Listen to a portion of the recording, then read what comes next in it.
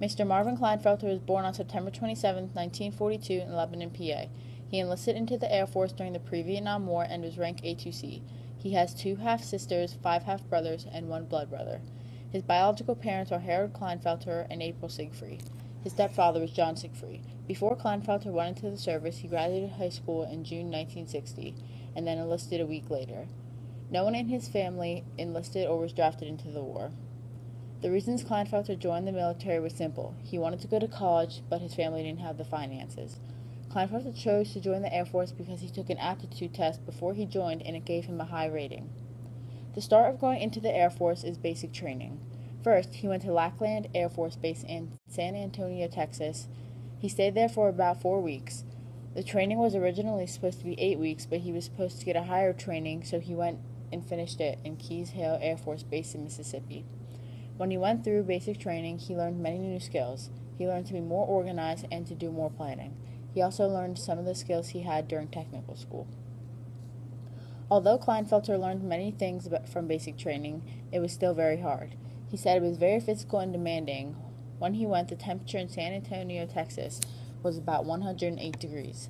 After basic training, he had to get special training and learn more about what he would be doing. The special training was in Keys Hill, Mississippi for 11 months. Kleinfelter said it was geared more towards what he was going to be doing, which in his case was radio relay. When he first started working the radio, his hours and days off were messed up. Sometimes he had 12-hour shifts and only 2 days off, and other times he had 3 8-hour shifts and normal time off. Kleinfelter's job was the repairman. They helped set up the machines, fix them, and maintain them. He worked at a secret communication center and helped maintain the equipment to make sure it was working when it needed to be. For Kleinfelter, it was different trying to adapt to the new life. He said he was used to being able to do what he wanted to do, but now he had to do what other people wanted him to do.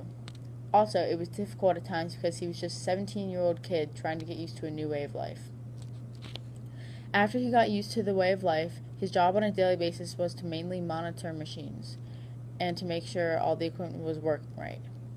If the equipment wasn't working right, they would have to go through a series of checks and troubleshooting to see what the problem was.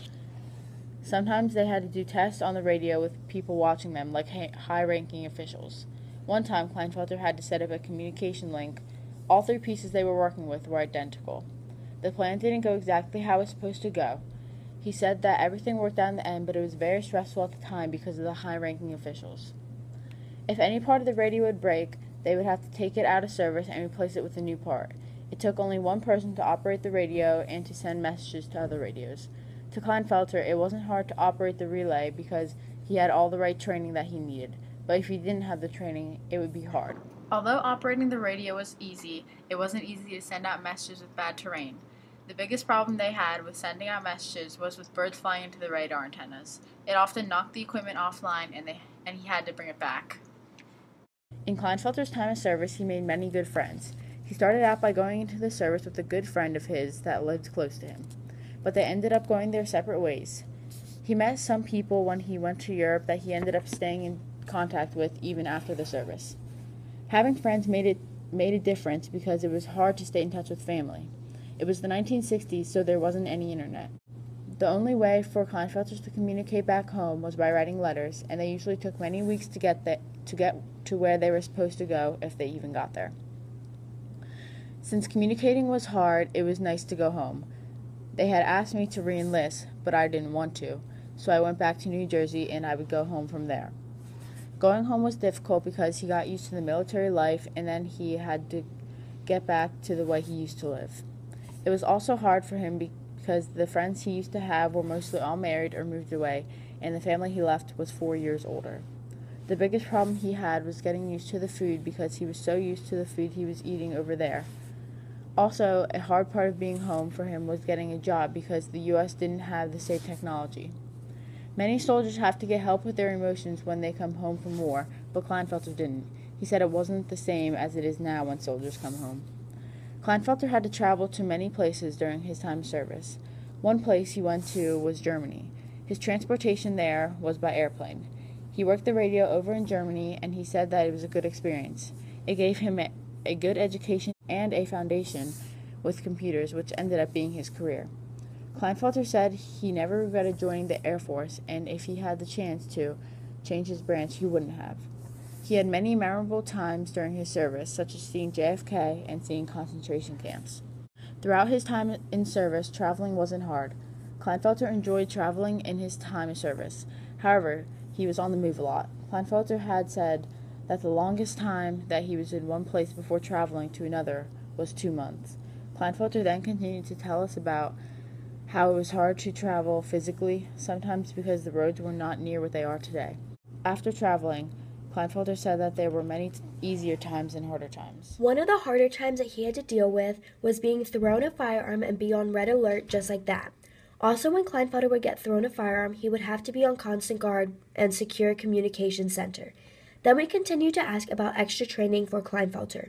When Kleinfelter was in the time of service, he would randomly have to get extra training on the radio. For Kleinfelter, it felt normal to randomly get pulled into training that could last for 6 weeks. When he was trained, it was on new parts that they got for the radios. After the 6 weeks were up of training, they would put Kleinfelter back into his station and had him help and teach the others on what to do with the new pieces for the radio.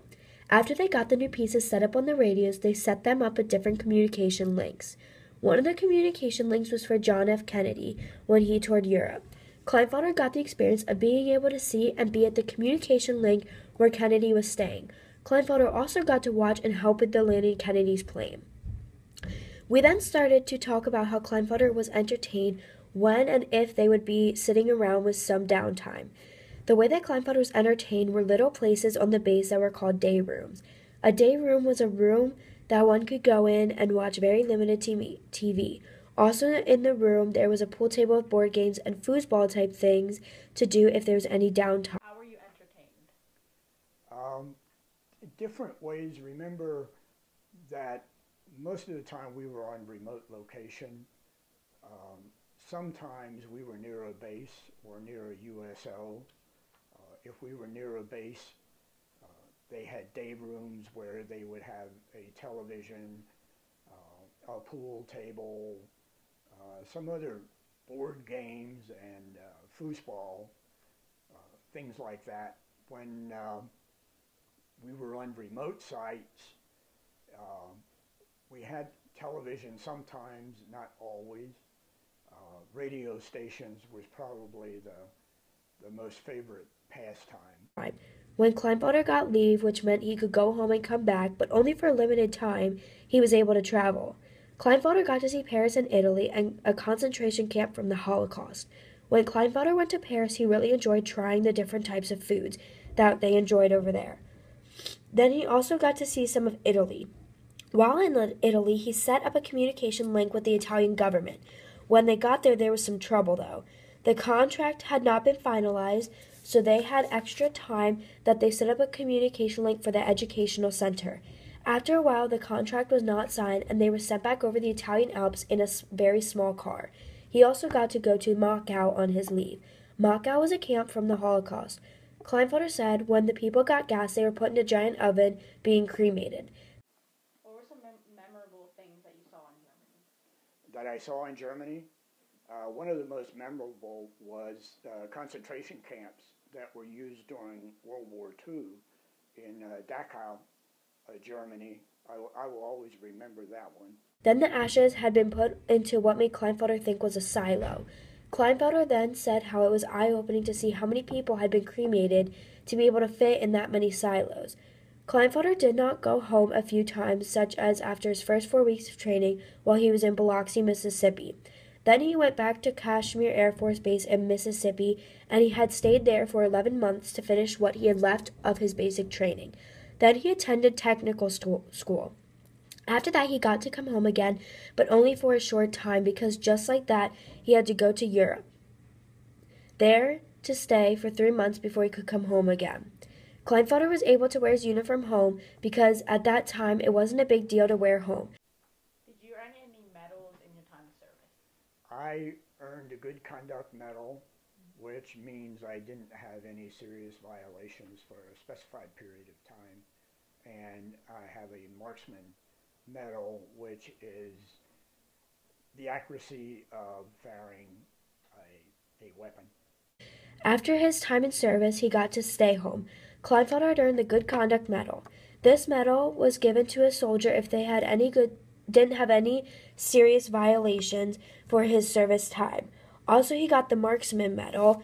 This was a medal that a soldier earned for carrying a weapon. Kleinfelter went back to school only after he was able to get a job to help with the pay.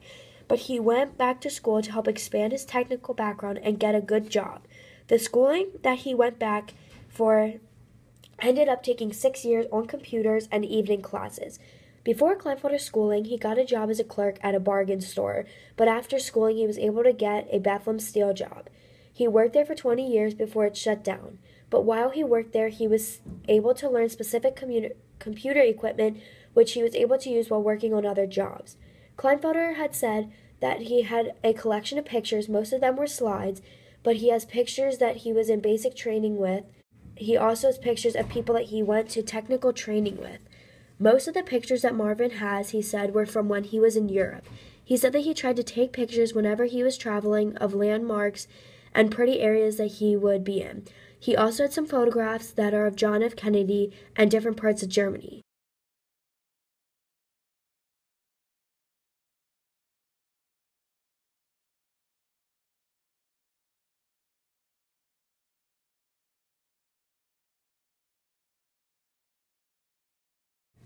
Luckily, they found people when they did because they had run out of food and water. At this point, they were melting snow to drink because they were completely out of everything. They had also been going to the truck to get gas out of it to keep a fire going in the shack so they wouldn't freeze to death. After they found people to help them, they took the men to the hospital to make sure that they would be okay. Kleinfelter had to stay in the hospital for 3 days until he's finally okay to get back and come home.